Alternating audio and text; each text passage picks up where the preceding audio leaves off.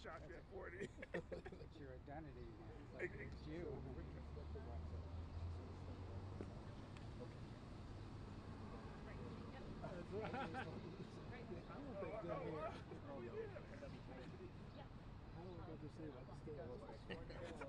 guys all scrunch it a little bit. Lenses aren't that wide.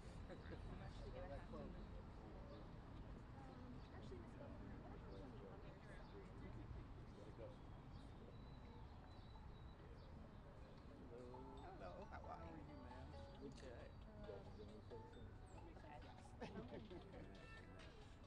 Oh, sure.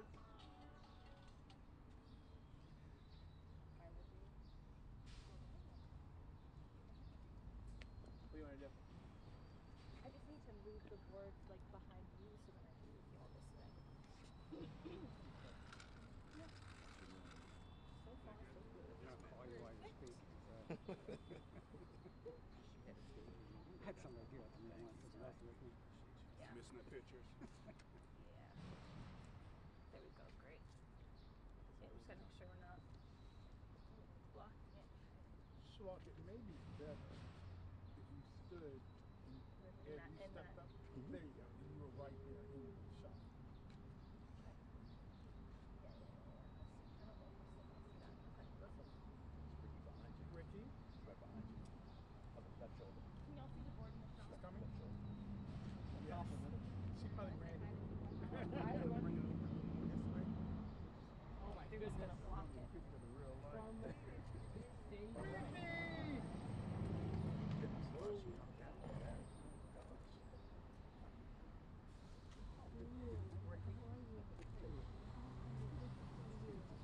Ricky. I'll be your bodyguard for the next time. Okay? I'm safe. I'm It looks a little crooked. Good to All right, see yep. I mean, if you're that detail oriented.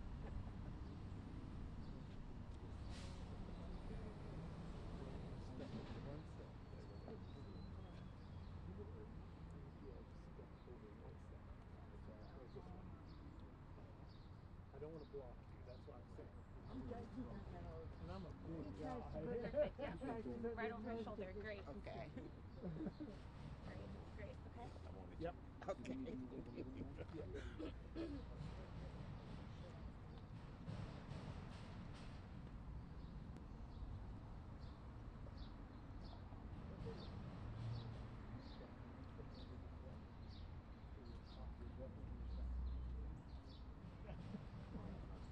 That's okay. Hold it tight. All right. We're gonna get started. Everybody good? Okay. Great. You remember your speaking order, right? Yes. Jim? Thank you, everyone. Thank you so much for coming this morning. Today's a special day. The last day I was a prosecutor in Baltimore City in early January 2015, Commissioner Batts invited me to Comstat to address the rank and file, the lieutenants and majors, and the commissioner and deputy commissioners. I remember that day. It was after a period of relative progress and success in Baltimore. We'd had murders below 200. We had built a partnership between police and prosecutors that everyone was proud of. We didn't always agree, but we always knew that we were working as hard as we possibly could with mutual respect toward the common aim of making Baltimore safe. I remember addressing the cops, the men and women who honor this city with their service. The men and women who kiss their children goodbye in the morning, put a badge and a gun on, and walk into the most dangerous city in this country at a time when it isn't particularly fashionable to be a police officer, and serve and protect and pray that they make it home at night. I remember sharing with the men and women in that room that I, for one, considered them heroes, that I, for one, honored the risks and sacrifices they took each and every day to make this city as safe as it could be. I was chief of major investigations in that moment. I was appointed Deputy Attorney General, and a few short days later, I would look back upon my days with fondness as a city prosecutor. What I didn't know in January of 2015 is that all the progress we had made, that the progress we had made together on the shoulders of the work that had been done for years would disintegrate, that that foundation that we thought would survive the test of time would not survive the next state's attorney. By that summer, dozens of people had left the office. By the end of the year, we had the highest murder rate in America, 348 homicides in 2015. We thought it was an anomaly. We thought the earthquake of Freddie Gray had caused the progress to recede, but that we would be back in 2016. But we now know, looking back upon 8 years of slaughter on the streets of Baltimore, that that wasn't an anomaly. It was a prelude to the worst period of Baltimore history. That last day, I told the men and women of the police department that it was the honor of a lifetime to have worked shoulder to shoulder with them in the trenches, making Baltimore a little bit safer, building cases, carjackings, shootings, killings, gang cases, big and small. We worked those cases because we knew what was at stake. We took pride in the work. They were some of the best days of my career. They were some of the best partnerships and friendships of my life. So it is with that in mind that I am so humbled and so honored to share the support and endorsement of so many men and women that have led this police department. For 5 police commissioners and the police chief from Baltimore County to come together in solidarity, in support of our campaign is as great an honor as I have had in my life. But it isn't just about me. I certainly appreciate the kind words they have shared, and I hope will share today, about the work that we have done in Baltimore City. They're coming together because we face a crisis the likes of which we have never seen before. This unprecedented moment is a collective show of alarm that something has to be different or this slaughter will continue. We lose in the annals of time the names of the people that have died on the streets of Baltimore. The only thing we remember are the numbers. But they are coming together today to remind us that it doesn't have to be this way, that it hasn't always been this way, that they have worked shoulder to shoulder with prosecutors, with mutual respect and admiration, not always agreeing, knowing that part of our job is to hold them accountable, and knowing that part of their job is to push us, to take cases, to work cases, even when we disagree. I can't say all the things I want to say because today is really about their concerns, their words of support. But I will just say this, thank you. Thank you for stepping away from what you ordinarily do, which is to be the men and women and lead the men and women into danger, to encourage them to race towards the fire when the rest of us are supposed to be kept at a safe distance. Thank you from the bottom of my heart for stepping into the political fray. It's not where you spend your lives. It's not where I imagine you feel most comfortable. But we don't have time to say and do the things that are comfortable anymore. We have to do something different. And with that, I am going to turn it over to people that I call friends, people that I have called partners, people that I am honored and humbled today to have the support and endorsement of. Chief Johnson, let me start with you. Well, thank you, Thiru, and good morning, everyone. When we think about public safety in Baltimore and the region, we think about change. We think about individuals who have the energy, the enthusiasm, and a desire to take us forward, to take Baltimore and the region back to the crime numbers that we once experienced as children and as we grew up in this great area. I stand with my colleagues today, and I'm very proud to do that, by the way, to endorse Thiru for the state's attorney of Baltimore City. I'm extraordinarily confident that he's going to bring the necessary skills and abilities to address violent crime in this great city, and it will affect the entire state of Maryland. And again, it's my honor to be with him and encourage him along in this great, noble cause. It's my honor today also to stand with one of my comrades in public safety, Ed Norris, and Ed has a few words to speak as well. Thank you. You can go. This is the first? Yes. Thanks. Thank you, Chief.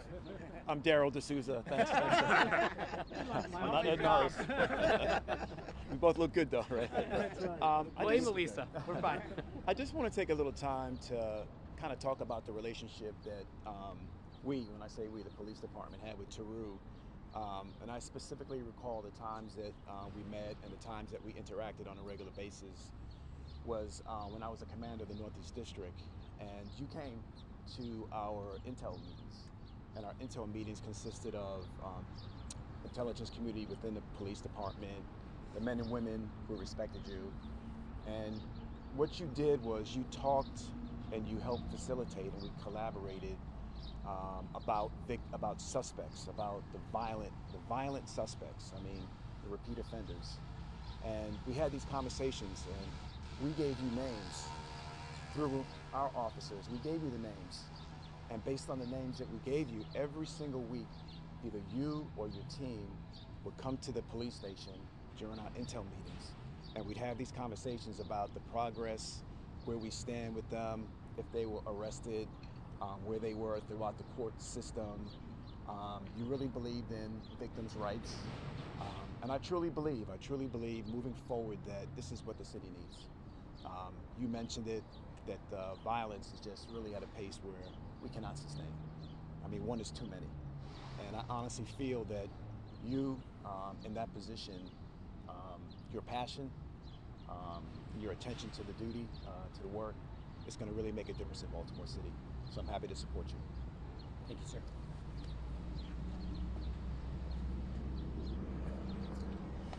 When I came here, I didn't quite know what to expect. I mean, coming to the city 22 years ago. And unfortunately, what I found then still remains, and it's got to change. And that is passivity, acceptance of a level of violence that is seen nowhere else in the country, not even in the third world. And it's disturbing to me to watch this over the years, and particularly now, as it's completely, we've lost control completely. The city is either in control or under control, and right now we're not in control. And I just want to give you, I live my life through statistics, and that's how I ran the police department. Countries that the State Department tells you not to travel to, like say the Dominican Republic or Ecuador, or a place where we have a lot of crime, their murder rate's about 13 per 100,000. We are 58 per 100,000. You wouldn't be allowed to travel here if we were a country by the United States. No one seems to understand that. And I've never seen a city with a murder rate this high that people shrug their shoulders and tell me, oh, this is Baltimore, it's the way it's always been. That's not an answer. That's not acceptable. You can't have it that way.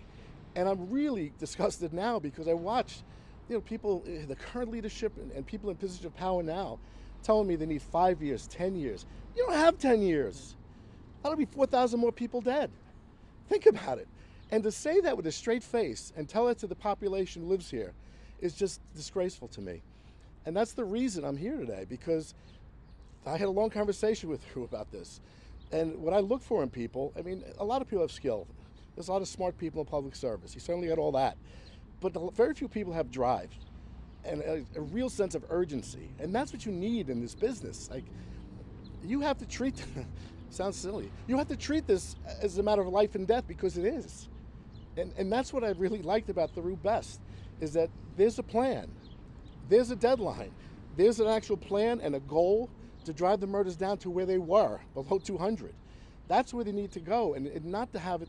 My first press conference here, I told all you guys I'd get below 300 murders that year. Everybody laughed because they thought it was impossible. We did it, and my successors all drove it down further to a point where it was actually, we had optimism in the city. We don't have that anymore. We don't. As you said, there was a slaughter going on in the streets. You can't live like this. No city in America should just accept this level of violence, shrug their shoulders, and hope it goes away, because hope is not a strategy. And we have a strategy here. We've got a sense of urgency. We've got someone who's willing to be held accountable. And that's what I'm looking for in a leader. I don't want someone to hope it goes away and just sort of drive around and watch this blood literally running in the streets of this city and think that's okay and have done a good job. So that's it. And that's why I support Thiru, and that's why I took my time to come here today. And I hope he wins. So.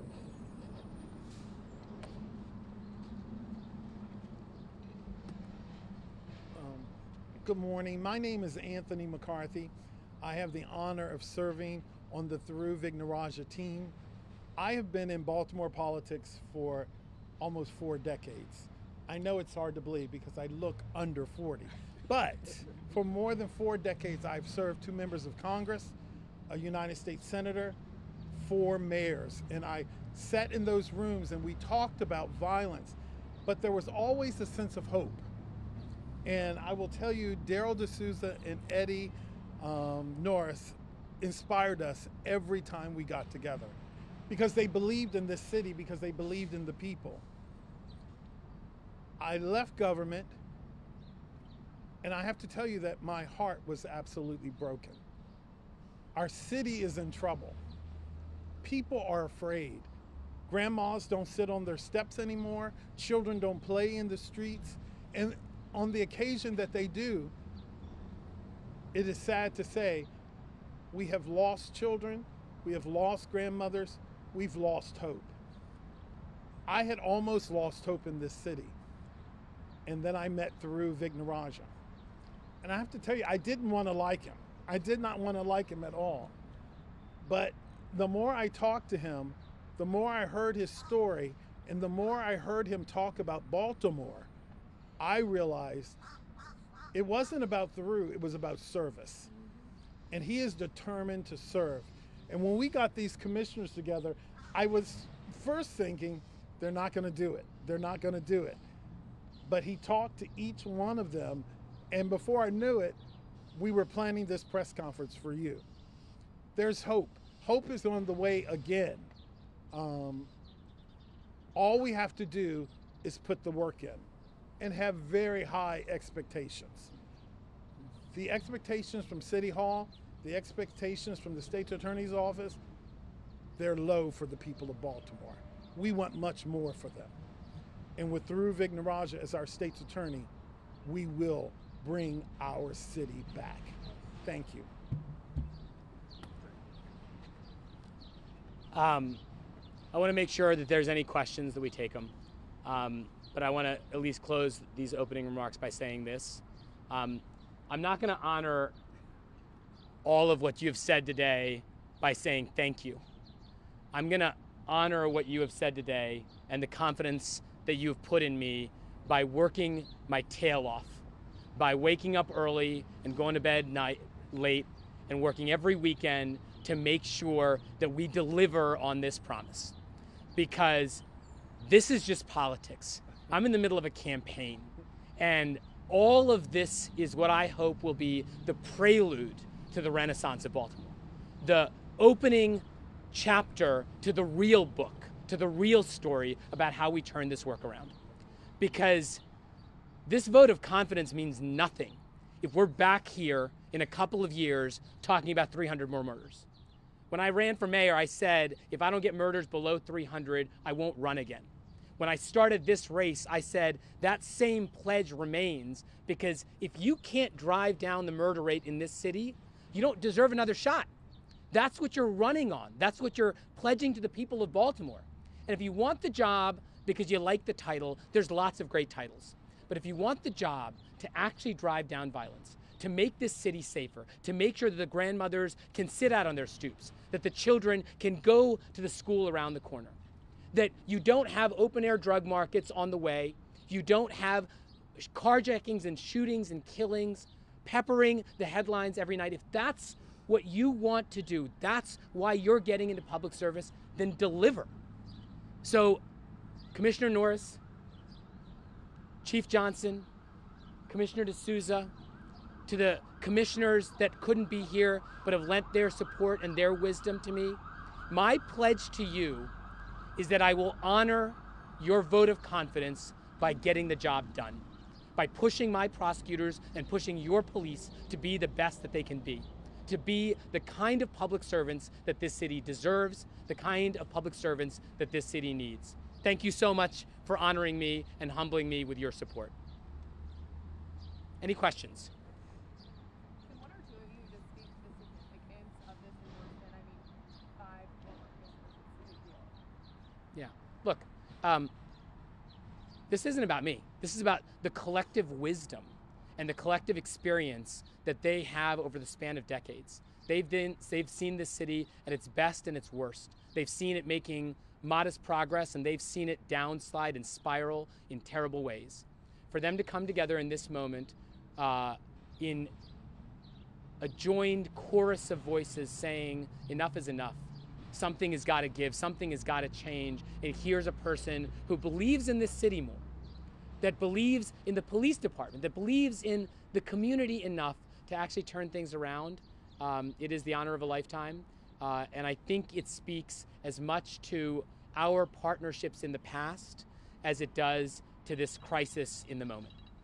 Has there ever been a time in Baltimore's history that any of you can think of that local law enforcement came together like this to bat for enforcement? Can I just comment real quickly? Yeah. The role of the police commissioner or police chief is absolutely essential in public safety, but that collegial relationship with the state's attorney is absolutely vital to the success of driving down both violent crime and property crime. Absent that collegial interconnection, we will fail, and we have. So I believe, and I believe my associates believe, that based upon our observations collectively, I don't know what we represent, 150 years of service. We believe, 190. the most important person. We believe that Thiru brings that to the table. We're aligned behind him and his vision. And I believe if he's successful, we're going to see a safer Baltimore and, frankly, the region, the Baltimore metropolitan region.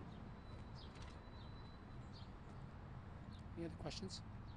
I think just lastly, can you talk a little bit about how the current administration is failing? Look, it's not that helpful to engage in a lot of finger pointing. There's lots of blame to go around. The partnerships are all frayed. The relationships are all broken. The trust has dissolved in our leaders' ability to turn things around. The thing I hear the most is hopelessness. They think, it's never going to get better. It can't possibly get better. It's been like this forever. But these men and women can tell you it's not true. It wasn't always this way. It wasn't always this bad.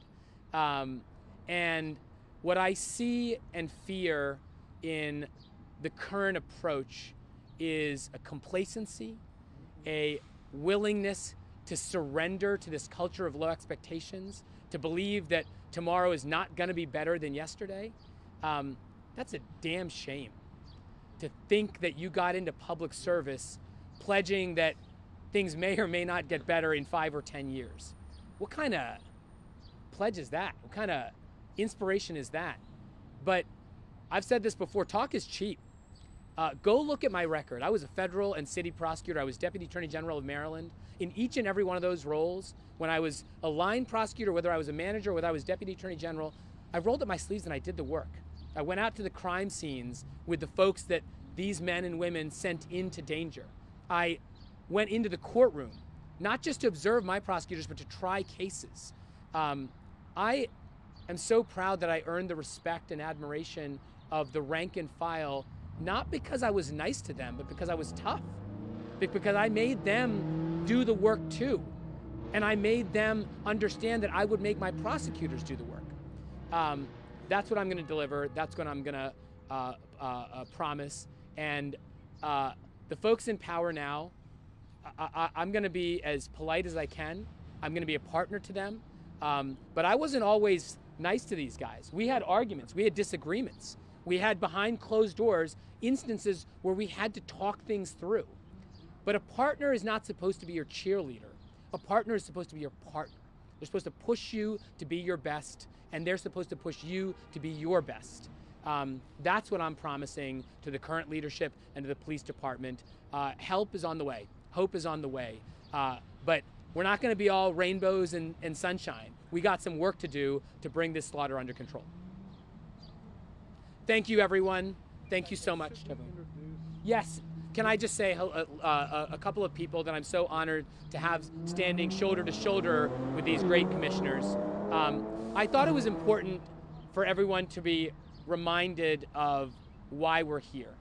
There are people whose wisdom is unmatched.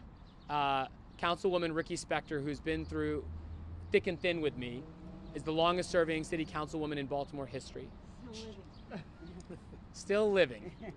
If you spend any time in South Baltimore, you will see her walking miles every day to make sure that she and the people know that her work is not done.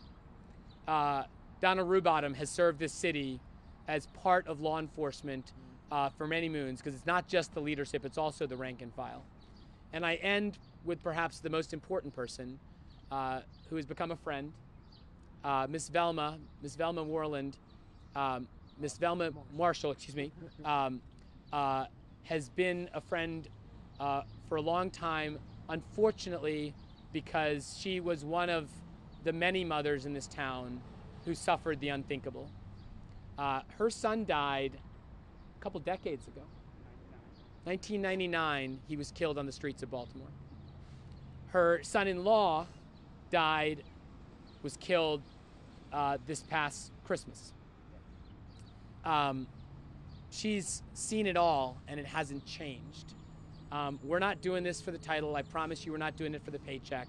We're doing it so that Velma Moreland knows, that Velma Marshall knows that what happened to her family is going to happen to fewer and fewer families, and one day we all hope to no one's family. There are places in America where murders don't happen. There are places in Maryland where murders don't happen, where it's not 300 or 200 or 100, it's 0 or 1 or 2. You need to win for the good people of Baltimore City.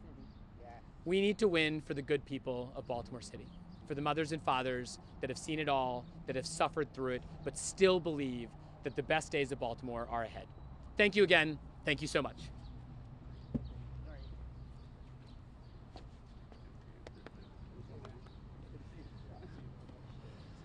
Thank you, sir. I really do appreciate it.